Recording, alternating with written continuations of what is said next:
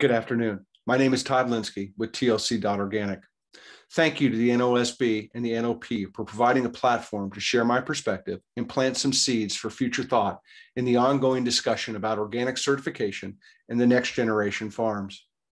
As an active member of the organic community for over 35 years, my career has taken me from a small natural food store to the boardrooms of more than a dozen companies. I've helped farmers across the spectrum, from soil to emerging ag technologies and everywhere in between, working to honor the purpose and core values of organic, feeding more people better food while working to heal the earth. This simple message is powerful, and its impact has changed our world. Where we're headed today concerns me, because instead of us embracing our uniqueness and our membership, we're working to disassociate from what I see as the next generation of farmers. Attempting to exclude these non-traditional farming methods from the organic table has the potential to hurt, misrepresent, misinform, and will cost us consumer confidence as well as market share. I'm here today as a reminder that there is room at the table. Whether we like it or not, the next generation of organic farms is no longer just in the dirt. It's also in a greenhouse, in a cargo container, in a downtown space, or maybe even in a parking lot. Look at what these non-traditional farms are accomplishing and what they can say. They're pesticide-free, herbicide-free, non-GMO, and in some cases, they're not even being touched by human hands. And to top that, they can grow almost anywhere using a fraction of the space and a fraction of the water. They have a platform and they have a story they can now share. The part that I think we fail to see is that this next generation farmers can dilute the organic message and lessen organic's impact.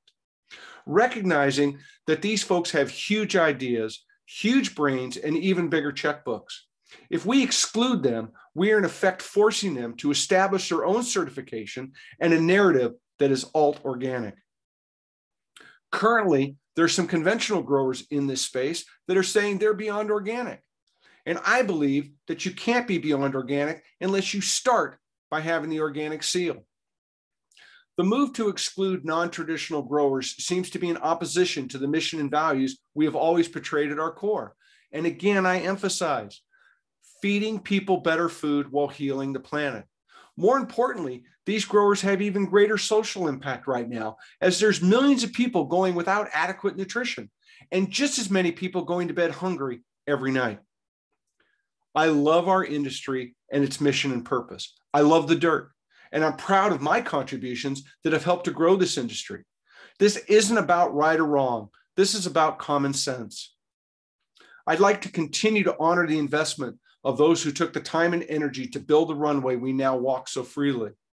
Soil is one element of the ecosystem, and I like to think that we could step back and take a big picture view of all the components that are needed to support life.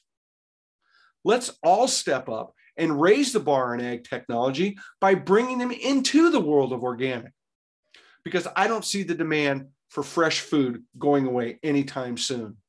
Thank you.